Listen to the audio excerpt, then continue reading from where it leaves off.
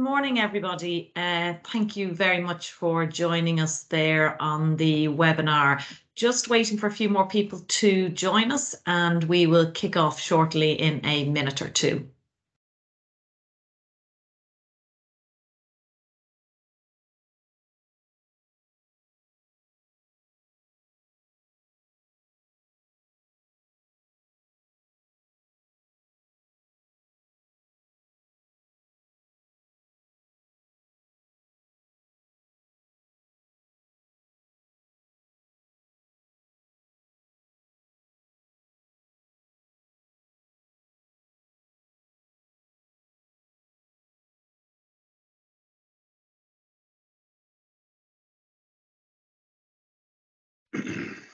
Okay, there.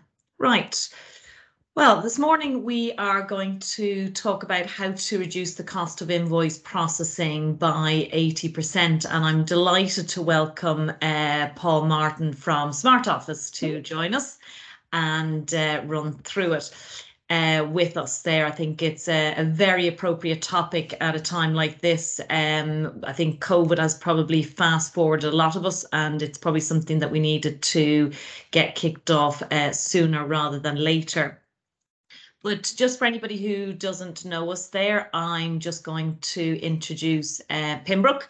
I suppose Pimbrook came about there and the joining of two big Sage partners. And I suppose the thing we had in common there was our customer service. And we pride ourselves on our feedback of 99% satisfaction. And that is due to the product knowledge and expertise of the team here and ensuring that we can offer an excellent service around things like this, free webinars. And we're probably the only person who looks at premium cover, whereby it's more than just picking up the call and answering your initial queries there. So we focus very much on being able to answer everything for you and not have those quotations coming afterwards if you ask for additional work.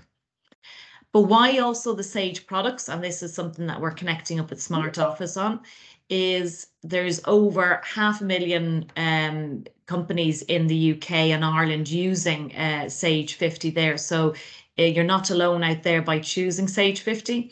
It's established over 40 years, and half of that in Ireland as well. And it's something that we see that they're investing in. So we want to ensure that we can bring additional features around the product there that Paul is here for us. I'm delighted to look at some of the testimonials that people talk about Pimbrook there, and some brand names you'll recognise, but it's actually the terminology that they've used when talking about us. But without further ado, and more importantly, I'd like to pass over to Paul there, who's going to show us there about saving time. Please, Paul.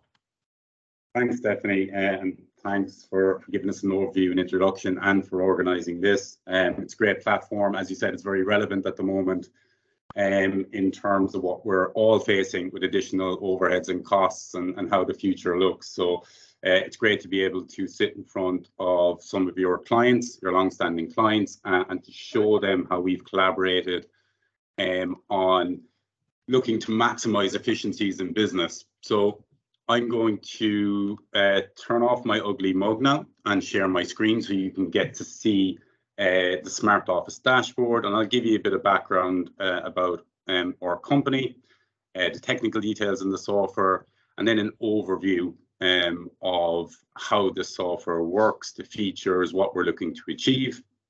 Obviously, at this point, I'd like to highlight, obviously, we're going to give a generic overview of the software and how it works and what it does. We'd encourage everyone to reach out to Pimbrook to set up a free scoping exercise for your individual business need, because although we're all using Sage 50 here, every finance function operates a little bit differently, has different needs, and that's exactly what Smart Office is designed for. So bear with me while I share my screen, and Stephanie, you might give me the thumbs up when you can see. Yeah. Should be coming there now, guys.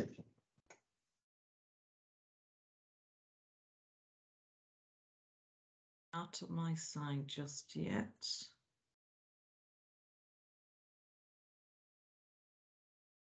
That showing up there, guys?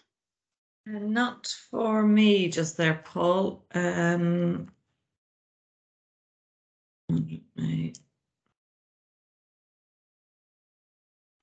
Okay, I think, yeah, I think you can go for it there. Okay, guys. Yeah. Yeah. Everyone able to see that? Perfect. Okay, guys. So this is the central dashboard of Smart Office AP. Very, very simple. Very logic based in what we're trying to do in the software. And the idea is that it's all designed within the user in mind, the end user, the workflow, and the finance function. So you'll see here, it's set up on Google Chrome or any other browser. It's a cloud-based software, which means that there's no infrastructure, no download requirements. Basically, if you have an internet connection, you now have access to your digital finance function. Just some top line details, guys, around the security and the technologies we use before I go in and show the actual tiles here in front of us. So the software is built on the Microsoft Azure platform. Primary data site is in Dublin with 2 failover sites in Europe. Currently, that's in the Netherlands and France. So when we're using Tier 1 Azure platform, it means that we adhere to the highest standard of data encryption and data protection. So 256-bit SSL encryption and full GDPR compliance as well. Okay, the primary way that we want information, documents into Smart Office is digital, because that's what we're all trying to get to, is to remove the paper, the print, and the unnecessary workflow. So each client that comes onto Smart Office AP gets a dedicated email address on our domain. For the example here, I'll use pimbrook@smartofficeap.com. And that becomes your central inbox for your finance function for invoices, credit notes, and supplier statements. If you already have one of these email addresses set up, let's say it's invoices@pimbrook.com, we can do a forwarding rule, or indeed you can forward any documents that come in yourself directly into the software. So there are lots of different ways of getting the information into the software, and obviously we're trying to remove as many steps as possible as the ingestion point. Because we're Sage technology partners and we work very closely with Pimbrook, we've developed a dedicated technology called an APL link, and that is what connects Sage 50 and Smart Office AP. That gives you direct access to your customer list or your supplier list, tax codes, non-ledgers, chart of accounts, departments, cost center, and anything else the way that your Sage 50 is configured. We pull that information directly into Smart Office, and it can be exported out in 2 ways as well. What that crucially also means is that we can pull in POs, purchase orders from Sage 50, and GRNs also. And that's really where the power of the approval comes, which I'll show you in a little bit. So when I explain the software generically, I normally start breaking it into 3 sections, guys. And I'll try to keep this nice and interesting, conscious that it's early on a Tuesday and we're talking about finance software. So I'll try to keep it snappy, but I'd encourage everyone the Q&A session is open. Anything that you want more clarity on, more detail, or any queries, stick them into the Q&A, and we'll allow some time after the demo for myself and Stephanie to address. So the 3 sections are the top tiles, which are back-end and reporting and storage. Middle tiles, which is the day-to-day workflow. That's what everyone is doing day-to-day in their finance teams. And the bottom tiles, which are their bookends, the purchase orders and the statement reconciliation at the end. Okay, so brief overview, guys. Search and reporting. Every single document that comes into Smart Office AP is extracted via our AI brain and auto-indexed. And what that basically means is every document that passes through our system is automatically stored for the revenue compliant 7 years, and it's unlimited storage and unlimited users on our platform. And it immediately is search and retrievable by any sort of metadata or index data. So that might be the supplier, the nominal ledger, cost center, department, document type, invoice number, PO number, date ranges, status, absolutely anything you can think of, right down to the level of character search. And what that basically means is that if you know nothing about the invoice data, but you know you bought a lamp, for instance, you type the word lamp into the table or the comment or table data search, and we will show you every invoice that has ever come through our system with that word or character or reference on it. And we'll break it down by supplier, transaction posting data, and we'll link you directly to the PDF document that came in. So lever arch files and wild file structures and Windows Explorer are all gone immediately. This now becomes your central repository, accessible anywhere in the world for all your documentation.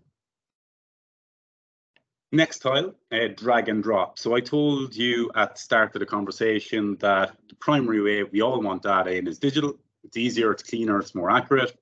But that doesn't mean that you're still not going to receive paper post, paper invoices. So Smart Office AP can deal with that as well. When you get the physical document in, put it on your scanner or whatever capture method you're using, and you can either do a scan to email workflow, which is directly into the software, directly from the print or the MFP, or drag and drop. If you've bulk PDFs and you just want to drop them in here into the software, drop them in here and send for processing, and the same process happens.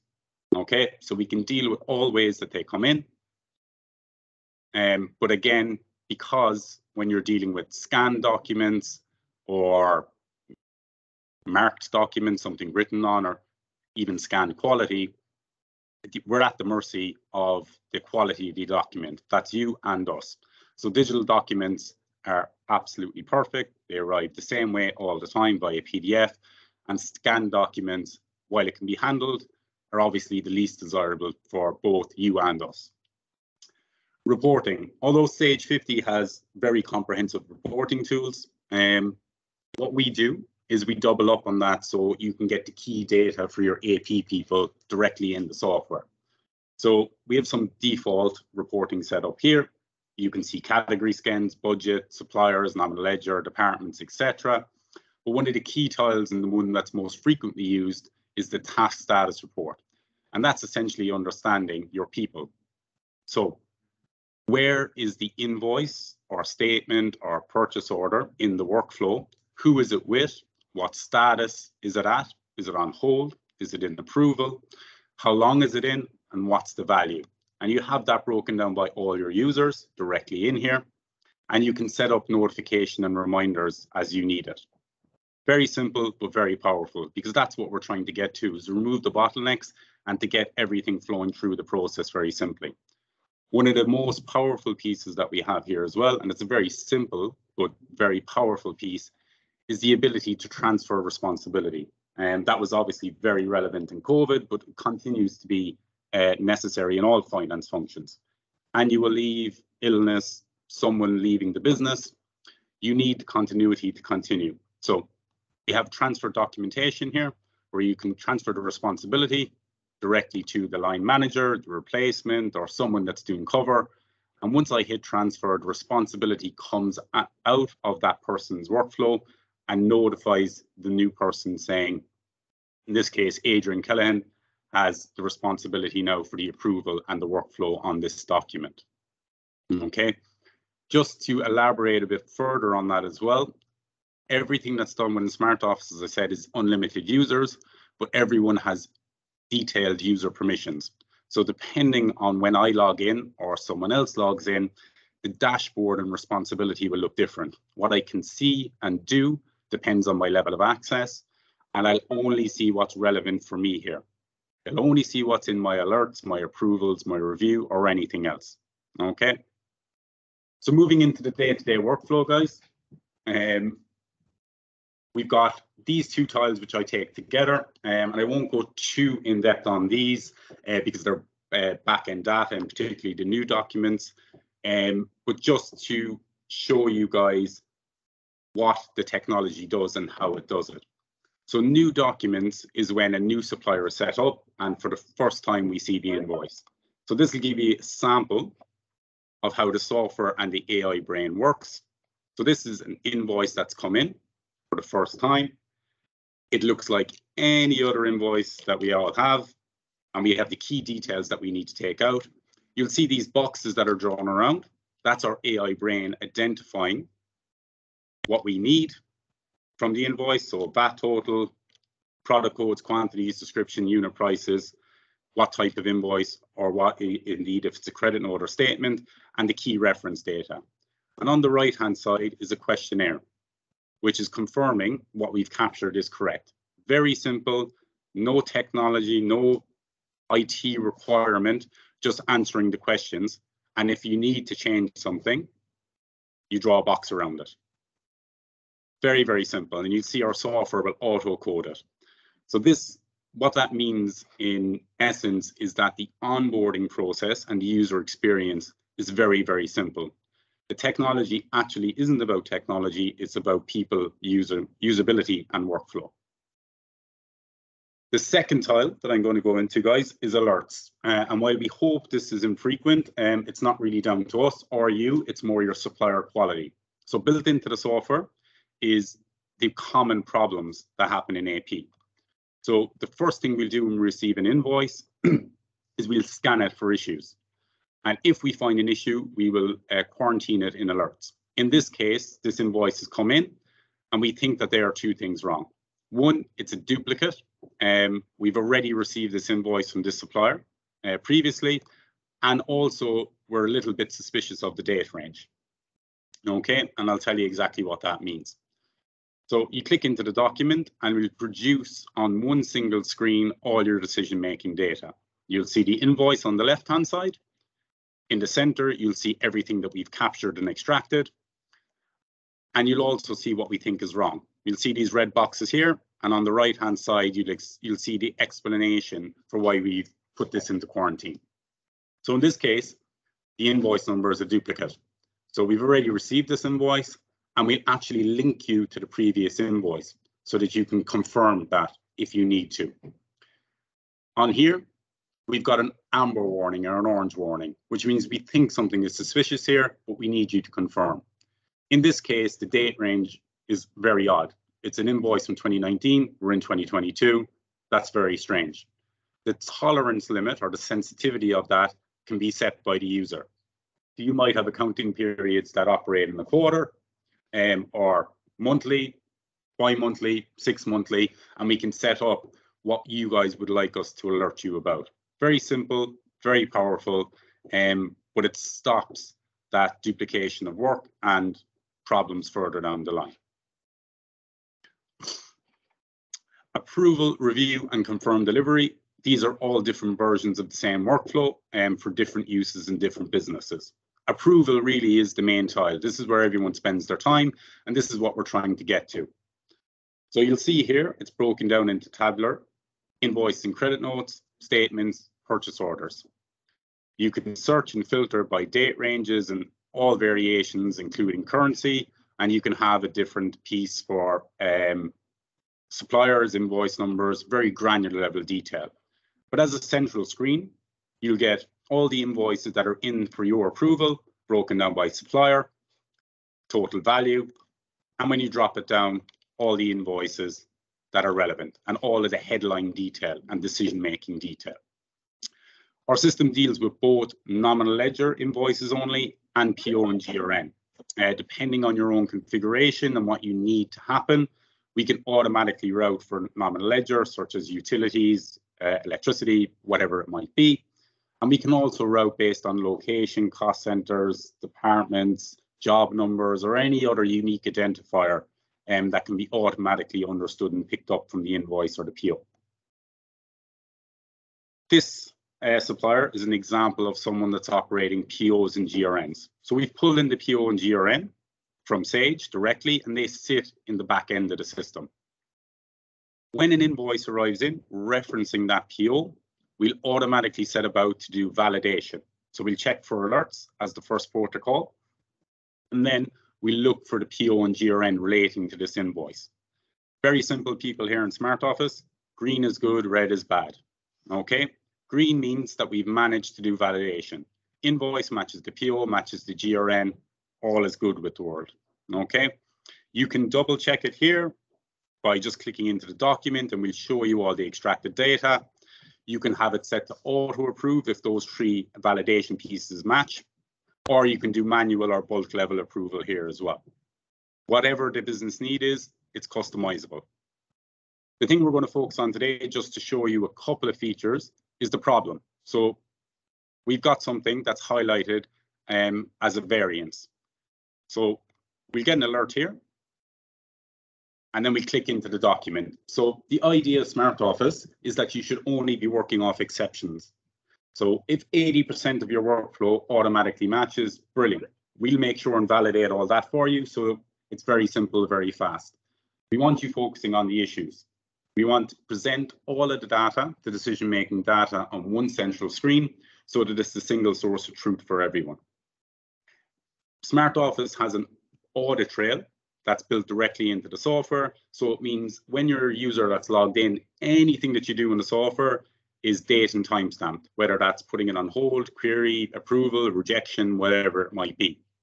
So that means when anyone logs in from anywhere around the world, you've got a central understanding on that invoice workflow. It doesn't live in paper on people's trays or in different inboxes.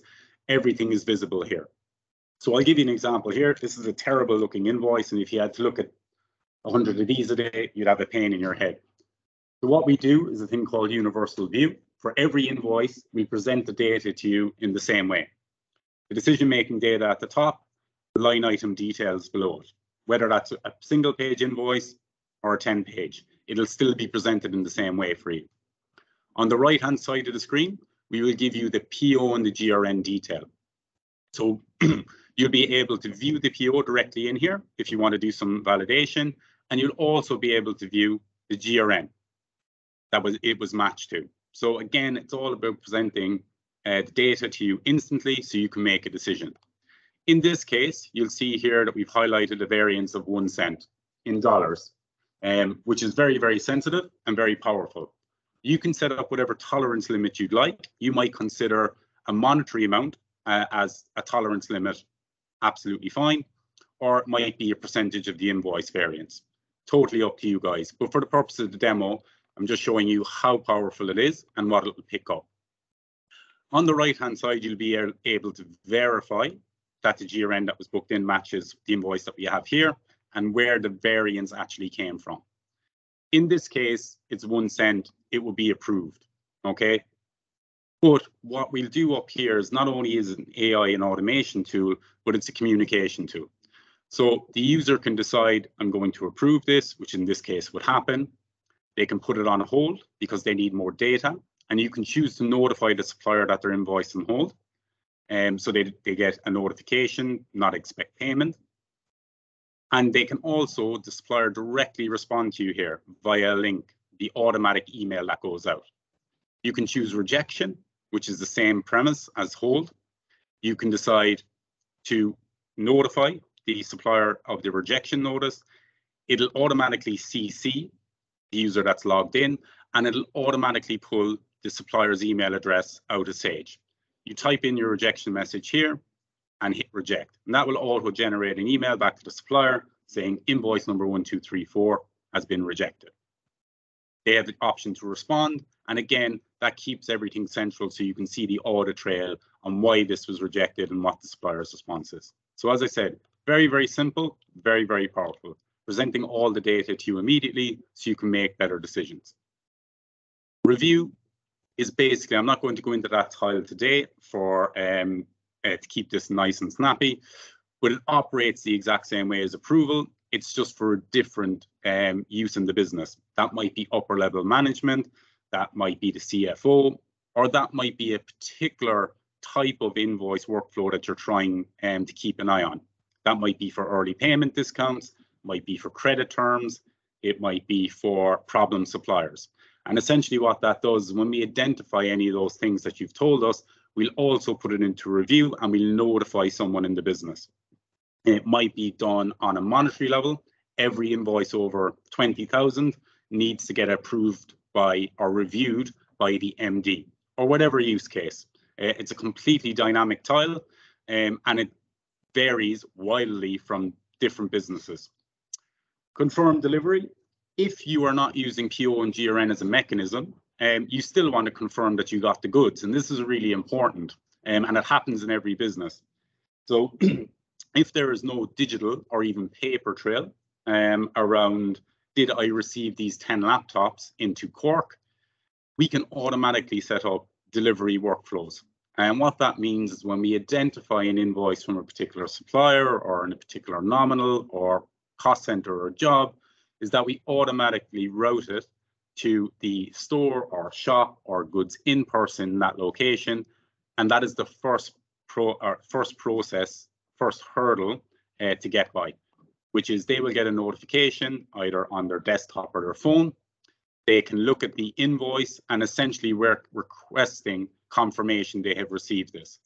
You can do that in bulk, or it might be the case that, yes, I did receive a delivery, but only 3 of these, or I only received 1 of these, whatever it might be. And that is the first notification directly back then into your AP team, where they can match the essentially GRN that we have created against the invoice, and they can decide whether it's to be approved, a credit needs to be raised, or rejected, whatever needs to happen. Very simple again, but very powerful. Okay, the last tile here, guys, is upload, and that's pretty self-explanatory. After we've done all of the fancy AI verification and the workflows and the approvals, everything ends up in upload, and that is connected directly into Sage 50. So you get a final summary screen here of all of the approved invoices based on supplier, individual invoice, and values. And you can decide, and again, it depends on each individual user, whether you want to set an automatic upload on a daily, a weekly basis, or whether you want this as the final review screen and you manually do the upload. So I am closing off July, so I only want to upload documents that relate to July. And I hit upload, or I can generate an export file for further interrogation as well. Again, this final piece, validation, is totally up to the end user and it's completely customizable. But essentially, everything that arrives here in the upload screen is already approved for payment. That is the idea here. It's gone through the checks and balances, your approval process, and it is considered ready to pay. When that goes to Sage, anything that does arrive in Sage via the APL link is considered as good, a good invoice, ready to pay, and that the balances, your supplier balance in Sage, should be correct. And then that leads me nicely into the last thing I'll talk about today, guys, which is statement reconciliation. And then I promise I'll stop talking at you guys. So after we've done all of this necessary work throughout the month, it's then some poor soul's job at the close of the month, they receive supplier statements with 10, 50, 100 lines in them. And they have to verify that we do indeed owe that 40, 50, 60,000 to that supplier. So normally it's a process here I call tiers on a ruler, where everyone is checking the line items to make sure that the invoice is approved and that we can pay this amount to the supplier. So we've decided to fix that as well in the exact same way and same technology.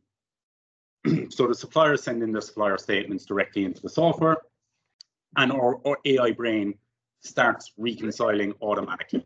You'll see here, I'll give you an example of Food Network. The data was received, the date of the document, so the month that it relates to, if it's reconciled or not, and the last time that someone attempted work on this, basically.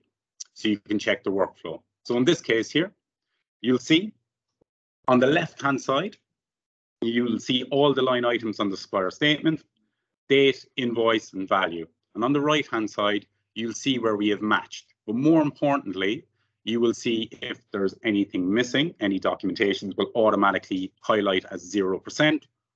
And you'll also see the status. Just because we've received the invoice doesn't mean we're going to pay it. So you will see it at the various stage that the invoice is in, whether it's on hold, awaiting approval, approve, review, or ready to upload. And anything that is in uploaded is considered good. That is gone. It's gone through the approval process. Or anything that's considered ready to upload also has gone through the approval process. Anything else before that will be considered as a suggested accrual because it hasn't gone through the process yet. And this is a live dashboard where as it moves through the system, it'll update. And if it moves from awaiting approval to uploaded, then it'll be considered reconciled. When you hit the reconciliation button, that is the close off period. That is when we've reconciled a statement and we've agreed an amount that we're going to pay. One of the most important things that the statement does, reconciliation does as well, is we link you directly to the invoice. So we find the invoice and we'll allow you to interrogate it. So you can click on the invoice, you'll see the status that it's at, why it might be on hold or what the reason might be that it hasn't been paid. Based on the audit trail, it'll tell you it appears in the statement. You can add internal comments. And here is a very powerful feature that we haven't touched on yet. As I said, we capture absolutely every line item and every character of the invoices that come in, but we also do something a little bit more intelligent than that. So we capture your products. First time we see an invoice, we understand all the line items, par codes, descriptions, and prices. And every time that you receive an invoice referencing those par codes or descriptions again, we will tell you where the price is moved up, down, left, or right. And then you can set reporting based on a tolerance percentage. Might be 1%, it might be nothing, it might be 10%, depending on your use case. And we will create a price watch alert feature. Anything over 5%, Stephanie needs to be notified. Anything over 10%, Paul and Stephanie need to be notified. And then you can extract reporting directly on this as well, which will allow you to build a supplier profile on price movements. Very, very handy tool on, first of all, price controls, which is a major topic at the moment, but also supplier reviews. So you can instantly catch if there's price creep from a supplier or also a consistent pattern of price increases, etc. Really, really powerful, really, really simple again, guys. So at that, guys, Stephanie and other members of my team that are on here can verify. I could probably talk about this for hours because everyone has a different use case and there's a lot more under the hood here that we just can't get into in a webinar. So as I said, I'd encourage everyone to reach out to Pimbrook, book a free demo and an assessment and a scope, and I'd be more than happy to talk with everyone for as long as they'll allow me to talk. But for now, guys, thanks very much for listening, and hopefully there'll be some interesting questions in the Q&A. Thank you. Thanks, Paul. That was great. Actually, I think you had me very much on that price increase. I think that is relevant to all, particularly at the moment, to have that quick glance that we may get too caught up in trying to get invoice processing done when we're only, maybe it's too late in the 6 months accounts. We're seeing one nominal code shoot up on expenses, but we haven't had time to rectify it. So that certainly, I think, is very relevant. We have the Q&A open, so just a couple of questions there I'm going to run through, just conscious of everybody's time. And I suppose just to reiterate on Paul there is that you know, once the lines are closed, please email. I'm going to share some details there with you. Now I'll just pop that back up, the contact details there. Yeah, while you're doing that, Stephanie, yeah, you're dead right. I think the challenge in all finance functions at the moment is time. We're all in a rush to get everything processed through, pay the supplier and keep business flowing. And that's really important. What Smart Office is designed to do is not to replace people or to claim that we can automate 100%, but to allow people focus on what they should be focusing on, which is price variances, problems, issues, credit terms. And if we can remove 80% of the stuff immediately at the front, which is the topic here, then the 20% is where your value will be, where you should be looking at that nominal, the price increases, the variances. No, look, absolutely. And I think you're right. I mean, it's not the intention to replace people because, to be fair to most people, they don't get the whole remit of their job done in the first place. If you look at any job spec, so it's actually trying to cover more and more prominent ones. Just a quick couple of questions there. Some of the stuff there, I think that people were picking up on. Unlimited users, did we hear that correctly? That's in the price structure? Yeah, that's a Right. wild claim. Unlimited users, unlimited storage. So it doesn't matter how many documents, doesn't matter how many users that need to be set up. That includes internal users, or it might include accountants, support agents like yourself, Stephanie, or whoever it might be. The only thing that Smart Office is priced on is documents processed. So invoices, credit notes, and statements, which makes it really flexible and scalable. And that's the idea. Great. You touched on the onboarding there. I suppose just if you were on an average, I suppose just to give people some indicative time there, I mean, is it days, weeks, months to onboard this? Typically, what you're looking at is about a 4-week project. Not that it takes 4 weeks of work, but generally the way we structure it with our onboarding team is 1 training session per week. 1 to 2 hours, depending on the complexity of the workflow. So about 4 to 5 training sessions from our onboarding team, and a little bit of upfront configuration, which is done by us in dark rooms. So about a 4 to 5 week project time. Right. And actually, that probably leads to the next question there is, so obviously I have 10 suppliers, just interpreting this message here. I've obviously got 10 suppliers, and they were all suppliers when we were doing the onboarding, but hey ho, as soon as we were finished the onboarding, supplier number 11 turns up, and we haven't had any work with you on that supplier. Do we go back to you, or is that? No, once we have done, let's say, the hard work, the configuration of a particular workflow, setting up a new supplier is 30 to 60 seconds. So you set up a new supplier on Sage, as you always do. Yep. That gets imported into Sage, supplier details, tax codes, nominal ledgers, etc. And the first time an invoice arrives from that supplier, as you see the new document tile, which I touched briefly on, it'll show up there. So this is the first time we've seen it. Okay. Yeah. Our brain will extract what we understand based on your workflows. And then there's a confirmation, which takes 30 or 60 seconds, where we ask you some questions on it, you answer them, and then that supplier is set up. Every time that we see an invoice from that supplier thereafter, we know exactly what to do with it. Right. Okay. And I was also just noticing myself there, you talked about obviously the paper trail that we can't move some suppliers away from to begin with. I suppose that's very interesting, because that probably would have been maybe a barrier where, so I can get 50% of my suppliers on, and I just keep trying to tip away getting those paper people on that. And did I hear you saying you connect in scanners and things like that into that? Yeah. You can actually read it automatically? Okay. That's it, because basically the ingestion point that we're operating for Smart is just an email address. So on all modern scanners or printers, and probably for a long time, you can do a function that's called scan to email.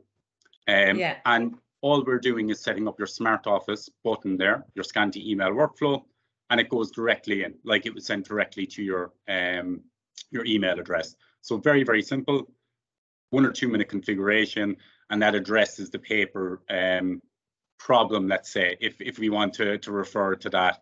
But I think most people, certainly most clients that we can see, COVID has accelerated the digital agenda a huge amount. It really is in the single digits of the amount of paper people are receiving now in the invoice workflow. No, it's true, but I suppose it means we can set it all up, and then we can start introducing new suppliers as they move away. Clodagh there, just to confirm, yes, it wasn't about the number of users. So what we'll do is we'll pick that up with you, Clodagh, afterwards on the pricing of the documents, and we can go through that. Last one we'll try and sneak in there, Paul, if you don't mind, is you did talk about 3-way matching. Did I pick up there is that we can still do a kind of a process via Smart Office if we don't do it via Sage? Absolutely. So depending on the individual workflow, whether they use just POs and no GRNs, just GRNs and no POs, which exists out there as well, or none of the above, which is a nominal ledger routing process based on location or job codes. Smart Office can handle all of those validation pieces. Also, if people aren't using the functionality in Sage for POs or goods receiving, Smart Office does have a module as well, which is PO Pro. Might be a separate demo to go through with you, Stephanie, which is a full requisition system, which is a PO generation, approval, budget holders, etc., and a digital GRN section directly in the software as well. So basically mimicking that process. Excellent. Okay. Well, what we'll do is, I'm conscious of everybody's time there, and I appreciate everybody who's joined us there this morning, and particularly Paul there for giving up the time and showing us that. I think it's something there of real relevance at the moment. But I think we could, as you say, talk all day about how to help people. But I'll certainly pass on the details, and we'll follow up again. So thank you very much. Yeah. Absolutely, guys. Thanks very much for having me. And as I said, I love talking about it. So everyone reach out and I'll talk some more. No problem. All right. Cheerio, Paul. Thanks a million. Thanks very much, guys. Bye-bye.